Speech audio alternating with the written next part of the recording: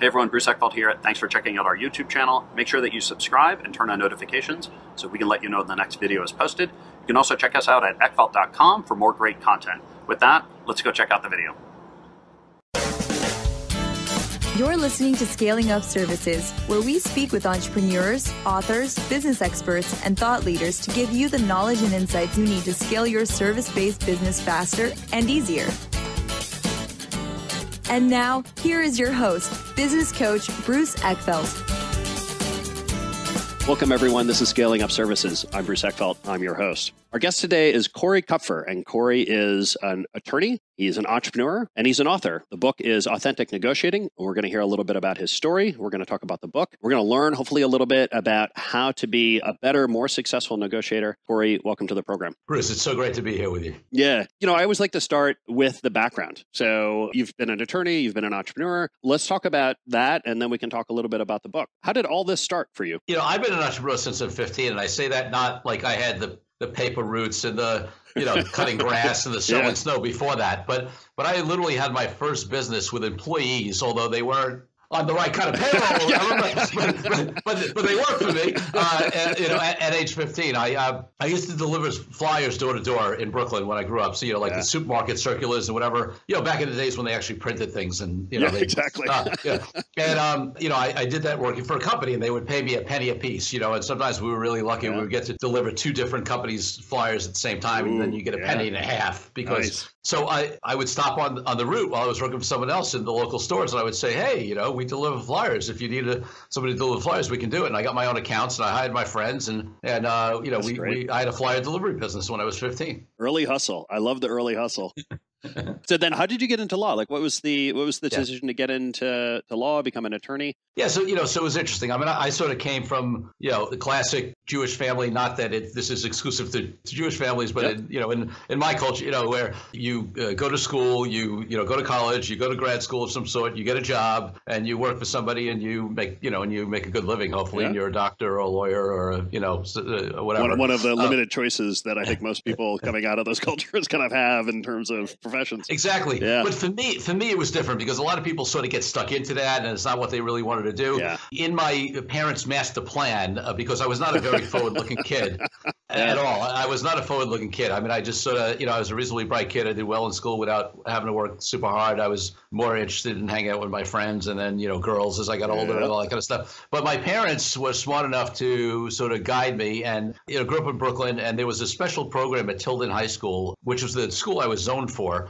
But it was a law, politics, and community affairs program. They called it LPC. Oh, interesting. And my parents said, you should do this. And they sort of signed me up for it. I didn't really know what it was. I wouldn't have done it without them. And I got into it. We would do, it's interesting, parts of law that I just don't do now, but it got me interested in it. So we would do mock trials, and we would go visit prisons, and we would go visit, and then we had a mock presidential election, and I was one of the candidates, and I won. And, so I think that got me hooked. So going into college, unlike a lot of people who go, frankly, to law school or to, business school for their MBA or whatever, and it's sort of the next natural step because they're pretty smart and they don't know what they want to do and they'll go get more education. I actually came into college knowing I wanted to be a lawyer. Of course, in hindsight, I had no idea what that really meant. But for whatever reason, I had it in my head that I wanted to be a lawyer. And I went through college, with the intention of going to law school. Yeah. Well, and I think law, is one of those interesting degrees that it applies to so many things. I mean, every facet of business, every industry, every kind of part of those things has some kind of legal aspect. So I think it's actually a great training, regardless of if you're going to practice law formally or not. It's a good training. It's good training on thinking about how to think, how to kind of organize things, how to create solutions, how to think through the details. So I think that's a great setup, I think, for anyone going into kind of the general business community. But you actually chose to practice law, right? So you went from there into law practice? Yeah, so I did. I went straight, college, law school, job. I came out in the 80s from a very good law school. So I had my choice of, 14, 18 jobs, whatever, and I did that typical path. But I always had in the back of my mind that I didn't want to work for somebody for the rest of my life. And I didn't have any models for it because my parents were both employed. They weren't entrepreneurs. But there was something about me, from day one, the politics and the FaceTime and the BS, just, I didn't take to it well. I mean, I knew how to play the game. I could play the game if I wanted, but it just wasn't authentic to who I was.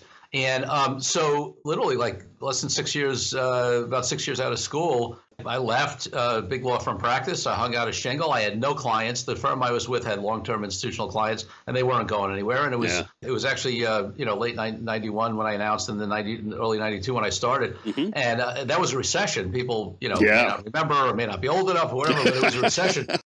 And so everybody told me I was crazy. I was about to get a raise. I think it was to over to make 100 some odd thousand, which in 1992 was a hell of a lot. Not that it's not good money, but it was a hell of a lot of money back then.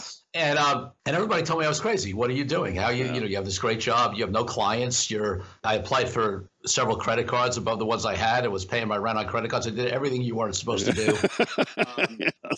This is not the advice portion of the program. No, this is not the advice. Well, it is and it isn't, because frankly, I think if you have a dream and you have the passion to go for it and you're willing to take the risk. And listen, I was single at the time. I had no family to worry about. Whatever. So I had parents who loved me. I could always go back and live with them if I had to. Like the truth is, I got to be honest. Yes, was it a big risk? Could have failed? But I mean, my safety net compared to the risk that a lot of other people who really have real risk in their lives was I would have been fine. I would not have been homeless. Yes, exactly. But so that got you starting your own practice, I'm sure. So what were the biggest challenges about that? You mentioned you didn't have any clients. You mentioned that you're just kind of starting out with nothing. Like, what did you learn? I guess in the pursuing months and years about how to actually start professional practice, because that's it's not easy. Well, listen, the first word that comes to mind is hustle. I mean, and I know it's sort of an overused word and whatever, but frankly, that was the one thing I had. I had some connections, but not, I didn't come from money. I didn't come from a background like that. I had made some professional connections. But, in the legal business, when you're,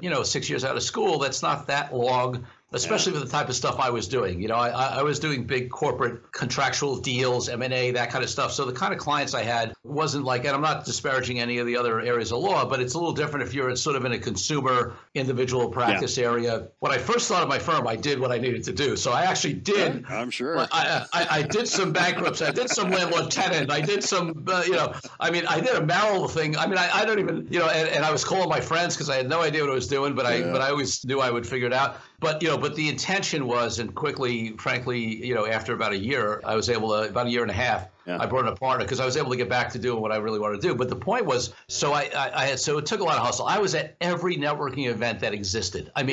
In every state in the tri-state area. One of my long-term clients now, who is about to sell his third company, is a guy I met at a networking event in Stamford, Connecticut, or Greenwich, Connecticut, one of those, right? And it was just some random thing because I just went, if there were going to be people there and it was a network, I went to. I also signed up. There was some of these union legal plans. So the teachers union had a legal plan, and they would send you could get on the panel or on the list, and then they would send you referrals. And I remember back then, I think most of my friends were charging $150, $175 an hour at like my level, back then. And they were paying $65 an hour. And my friends from the big firms said to me, why are you working for $65 an hour when your billing rate is like $175? Yeah. Like, no, you don't understand the math. My choice is not between 175 and 65. My choice is between 0 and 65, right? Yeah. But for a lot of my time, that was, So look, I think if it's a consistent referral source and you don't have to do a whole lot of work selling it otherwise, it's not bad. The 175 always builds in, for every hour that you're billing, you're spending 2 hours, trying to get that hour.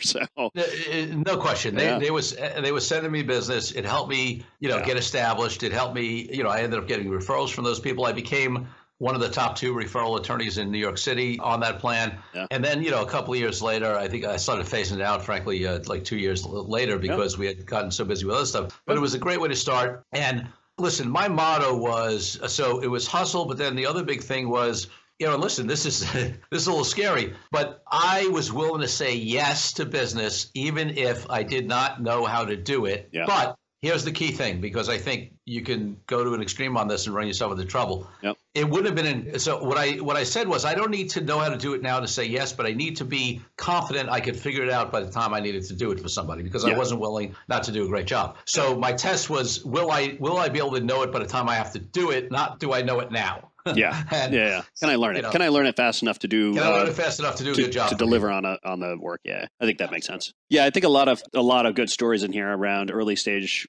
businesses and companies. Whether you're a law firm or any kind of professional service, which is in the beginning, it's you need revenues, right? So it's not even always profitable. It's not even on your strategic accounts. Like it's just getting revenues in the door. And then you start to, as you get that deal flow, you start figuring out, all right, what do I really like to do? What can I really add value to? Where can I make significant profit? How can I differentiate myself? Where did you start to see, the opportunities for you to kind of focus and zero in from a legal services practice? Yeah, I mean, so, for me, I had, previous to that, I was a corporate deal lawyer and, contracts deals. So I knew that's what I wanted to do. It's what I love to do. I had actually started my career doing some management side labor law work. I thought that's what I wanted to be coming out of law school. And I quickly found out, I won't tell the whole story rather, but within the first year, I ended up doing deals, and I did, I was on some big M&A deals and some secondary, public offerings, financing deals, and leveraged buyouts, and I got so excited about that stuff. So I knew that's what I wanted to do, but like the firm I left represented, for example, GECC, General Electric Credit Corp. And they did, $100 million deal. I mean, they weren't handing a deal like that to Corey Kupfer, who was working out of his studio apartment on the Upper East Side and renting a conference room by the hour down at 67 Wall Street. Yeah. That wasn't going to happen, But I knew that was the kind of work I wanted to do, and I built up to it. And within a year and a half, frankly, I had. So, here's another lesson. Within a year and a half, I had more business than I could personally handle. Yeah, good. But I did not have enough business for two people, but I still made the jump at that point and brought in. I joke that the guy who became my first partner was the only other guy stupid enough to leave a major law firm job and not know where his next dollar was coming from and join me as a partner. So that's how. The truth was he was a guy that I had worked with previously. He was a litigator, and I was doing some litigation. And I had, and I was, wasn't what I wanted to be doing. And I had built up enough work for about 1.5 people. And I think, I was barely holding on with that. Yeah. And then, the thing is, it's an example of, and repeatedly, where I think in business, you have to make a leap of faith. Yeah. Right. And my leap of faith was to bring in this partner who I handed off all of the litigation, all that stuff I didn't want to be doing. We just did a 50-50 partnership because, frankly, although I had built something, I hadn't built much. Yeah. There wasn't a lot of value there. I get it. I took a hit. Because and listen, I want to talk about, like, I had left a job over six figures. I netted $17,000 my first year. Yeah. I netted $36,000 my second year. I netted $78,000 my third year. Yeah. You notice I didn't forget those numbers. Yeah. And by my fourth year, in your stone, etched. Yeah. And by my fourth year, I was making more than I would have at the bigger firm, and I never looked back. Yeah. But a year and a half in, when I had when I was still making $17,000, and one of the reasons why I only jumped to 38 the next year, or 36 the next year instead of more, was because I had brought in a partner and basically handed off half the firm to him. But I knew that, sometimes you have to make a leap of faith to grow. And that's been a theme of my law firm and my other businesses throughout the rest of my time is, when is it time to make those leaps of faith? Yeah. Well, and I think it's always that calculation. What is the calculus for figuring that out? I mean, there's always a sort of a short-term loss to longer-term gain, but really kind of figuring out what those are. And look, I very few people that I've spoken to that have left big firms to start their own companies or left, well-paying, stable jobs to start their own companies, have made more money in year one or year 2 or 3. It usually takes 3, 4, 5 years. Now, though, the benefit is years 6, 7, 8, 9, 10 can reap huge rewards. Absolutely. But, you've got to take that short-term hit. And part of it is, doing the calculus. Part of it is adjusting your life to be able to run on those lower numbers. But I think that's really what separates out, kind of the people who are, cut from the cloth of the corporate environment versus really want to be entrepreneurs and really want to kind of strike out on their own. So kudos to you, and, congratulations on the success for actually launching that and getting that practice going. So ultimately, what was the practice that or what area of law did you spend most of your career in as an attorney then? Yeah. So, and it's still, a big part of what, mostly what we do now. I look at strategy, negotiating deals, advice is the way I look at it. So we work really with that corporate side. Yeah. The corporate side. We work with companies to help them grow, and it's through contracts, deals of various types. And, we still do that now. And we work with clients across industries. We have, a bunch of financial services clients, but we also have tech and you name it, restaurant. I've done deals in every industry. Yeah. And that's mainly what I focus on. Now we also do the ancillary stuff around what businesses need. So if they need like, a lease, for their office space, we do that. I have somebody who does trademark work, intellectual property work for them.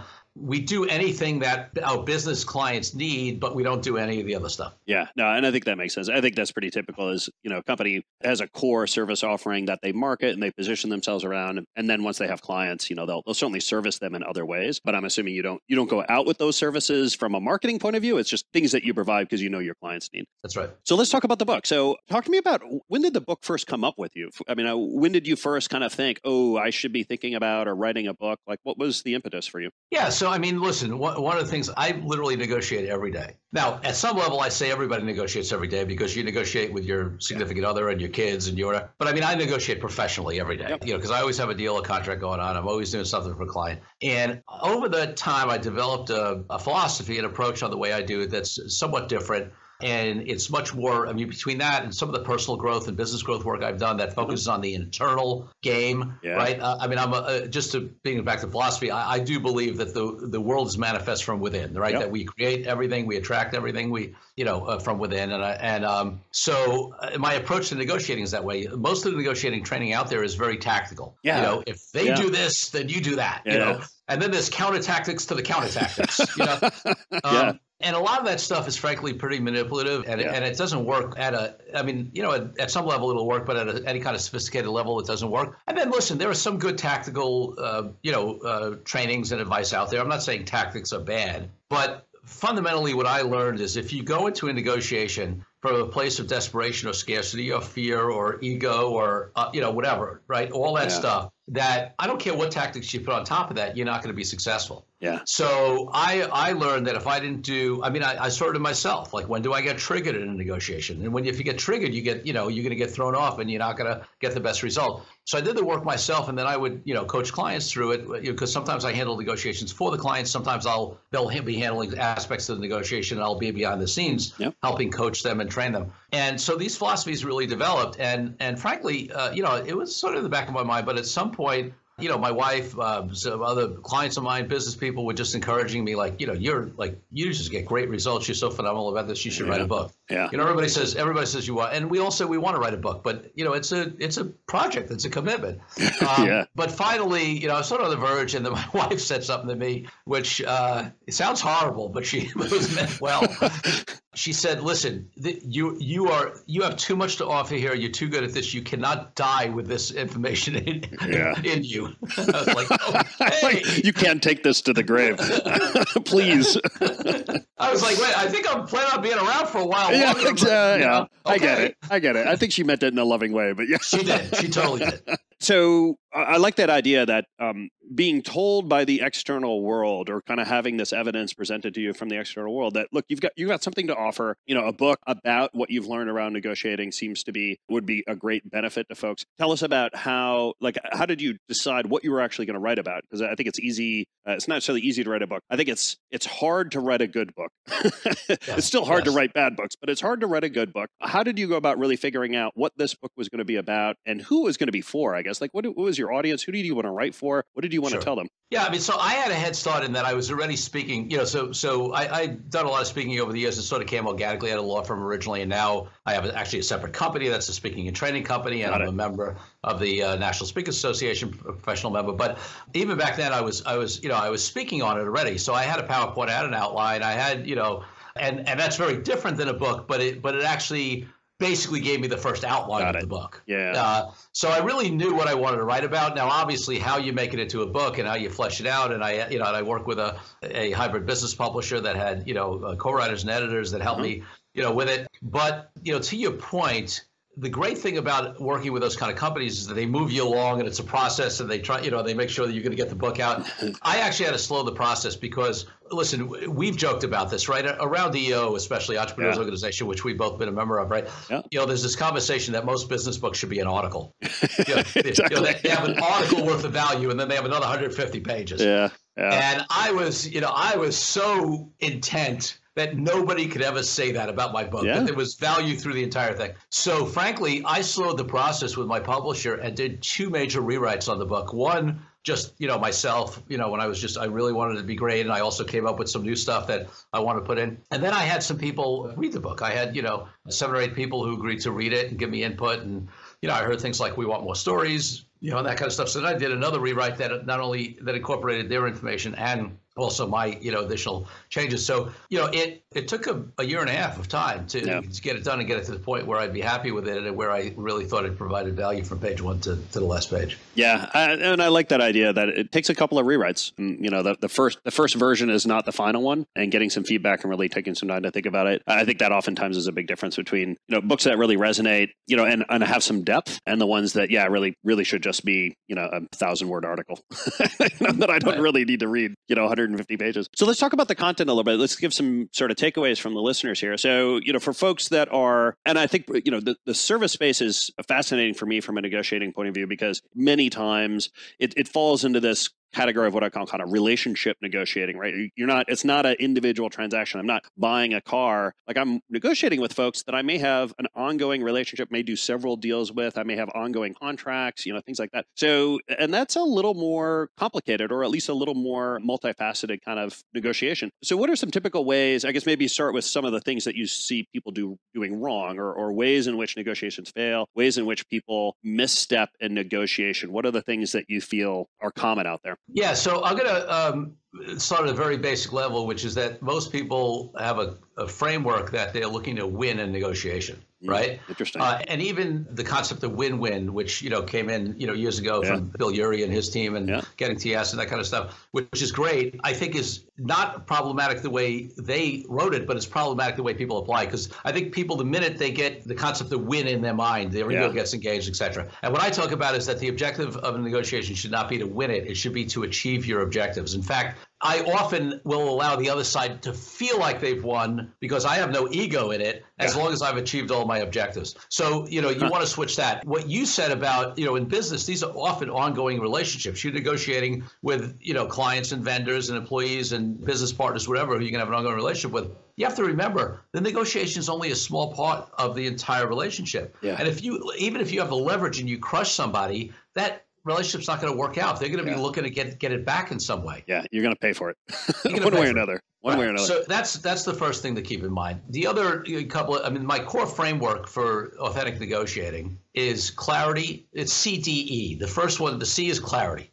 Okay. Right? And people, this is the thing. I do multi-million-dollar negotiations, from small to very big, and all along the spectrum, people go into those negotiations without close to the level of clarity that you should have on exactly what you want, what you don't want. So talk to me more about clarity. When you say being clear or getting clear on these, what is it that we're trying to get clear on before we go into the negotiation? Yeah, I want to get clear on truly, why are you even in the negotiation, and then what do you want to get out of it, right? Because people get so engaged and off track. So, it takes a deep inquiry. Like if you're looking to buy a company, to sell your company, for example, or even you're looking to bring in a partner, you're looking at, even if it's just doing some sort of marketing, contract with somebody, it's so easy to jump into that and just try to negotiate the terms, and you think it would, but you haven't spent a lot of time digging deep on really, why am I selling my company, right? And I've seen deals fall apart because the other side isn't able to answer that why, because the person isn't even clear on that why, right?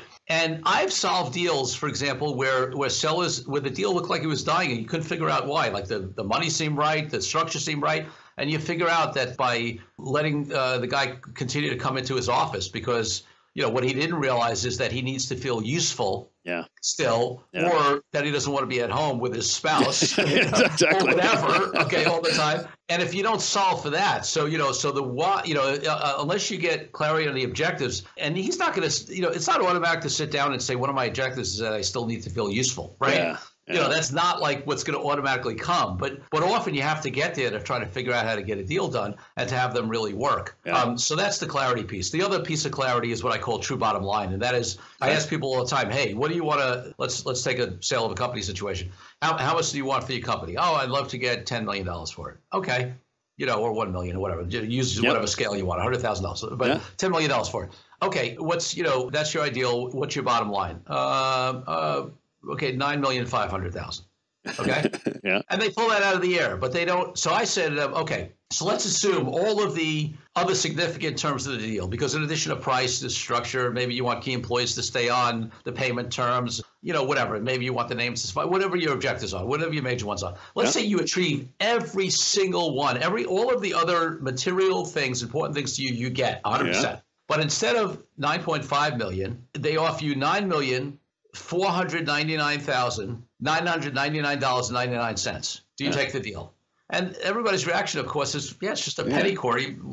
Yeah. Okay, what about a penny less than that? Yeah. A penny less than that. A penny less than that. Yeah. You end up at zero. Yeah. So there's literally got to be a number, a penny less than. Yeah. Right? Or if, it's delivery of the goods, a date, not a day more than not a day less than. And this isn't coming from a place of rigidity. It's coming from a place of clarity on literally truly what your bottom line is. And almost nobody does the internal work to get that level of clarity. And that's what I push people to do, because one, it makes the decisions during the negotiation easy. It becomes binary, right? Yeah. Number two, you design your entire negotiating strategy around. You need to know the bottom line. If the bottom line is really, 8.7 million and not 9.5, you're probably going to start the negotiations in a different place. Yeah. So it's crucial to know. So that's the clarity piece. Yeah. And I imagine it's really important or helpful to do that before you get into the throes of negotiating. I mean, like trying to do that when things are heated and you've time pressure and you got to cut the deal in the next 5 minutes, then it's almost impossible to get that kind of clarity so doing that before seems like a pretty important step. It's the reason why it's CDE. The C comes first. Yeah. Because the clarity has to come first. The D is detachment, which is how do you stay detached to the outcome, right? So ultimately you can, if you and I are negotiating a deal, I should have a preference we get the deal done, because why am I wasting my time talking to you if I don't have a preference? Yeah. But ultimately, I should be equally okay if we get a deal done or we don't, right?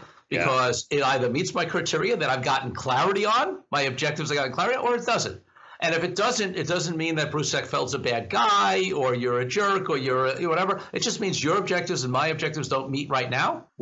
We won't do a deal right now. Maybe we'll do something in the future. Maybe we won't. So you need that detachment, and that's really hard. So how do you get that? I mean, I guess my first thought is that it's having some kind of vision of an alternative outcome that doesn't include the deal. That's okay. I think it's hard to go into these deals if your only vision for the future is the deal being done, because then you're left with uncertainty and vagueness and vulnerability, right? So how do you really get that level of detachment? What's the process? Yeah, so I think listen, practically looking at and saying, hey, what are all the alternatives? But listen, sometimes the alternative is just not doing a deal right now, right? And so I think it ultimately comes down to trust. And I think if you were to do that work to get that level of clarity, that my fundamental philosophy is that if you're not getting what you need, then you just trust that it's not meant to be. And I believe that, and I'm not I do believe that there are other opportunities that will show up if you may not be able to see them right now. But the problem is if you fill your time, energy, space, whatever you want to call it, with something that's not ideal, you don't leave room for something better to show up. Yeah. So you need to trust in that. And then listen, there are practical ways. I mean, everybody does it differently. I always ask people, hey, what is it that you do in life when you're sort of, stressed or thrown off or whatever that gets you calm? Some people it's meditating. Some people go out for a run. Some people bounce things off their friends. Some people, whatever. I say, okay, start there. Let's do that, and prior to a negotiation, to get your head clear. And then I do have a tool in the book that we probably don't have time to go into in detail, but if people read the book, there's something called a CPR, which is context, purpose, and results. And it's a framework that helps people not only get clear, but also stay detached from the outcome.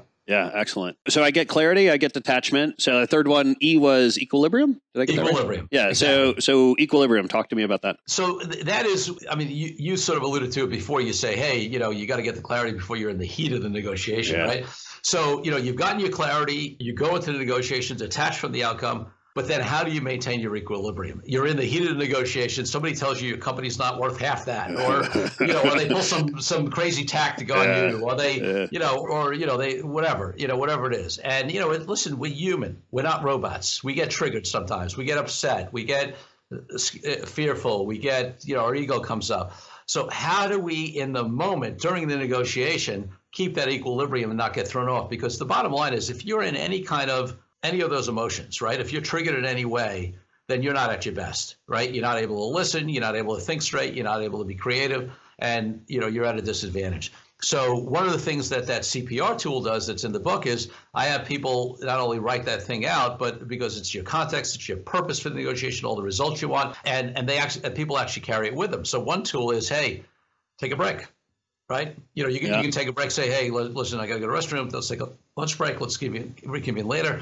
So first of all, you can just breathe, you can take a walk, etc. But you can also reconnect to your CPR tool to get clear and then remember. Because here's the thing, if you let it's great, you got clarity, it's great you're detached coming in, but if you let your equilibrium get thrown off, you lose your detachment and you lose your connection to your clarity and it all goes out the window. Yeah. So you got to be able to keep that evenness, that centeredness, that connection to your objectives and not be thrown off there in a negotiation. Yeah, it's fascinating. I realized one of my tricks or one of my indicators that I kind of pay attention to during these kind of conversations is my peripheral vision. Like I notice that when I start to lose my peripheral vision, it means that I'm being triggered. And sometimes I don't even realize it. But that's my cue. It's like, hey, I got to take a break or I got to start breathing. I got to slow things down because if I start getting that tunnel vision, I know that I'm not at my best. I know I'm not really processing what's happening or really considering the options. I'm going to start reacting to things. And that's does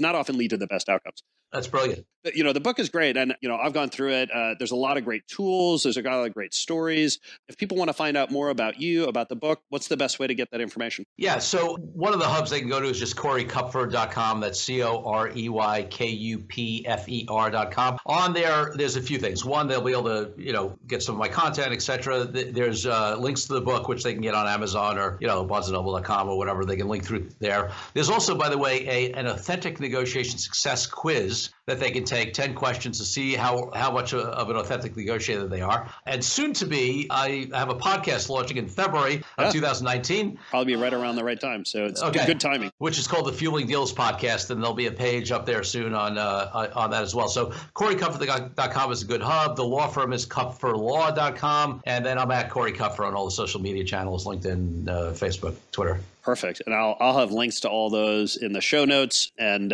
you send me the link to the podcast when it goes live. I'll include that as well so people can click through and get all that information. Corey, this has been a pleasure. I've learned a lot. I really appreciate it. I had a lot of fun. Great to be with you, Bruce. You've been listening to Scaling Up Services with business coach Bruce Eckfeldt.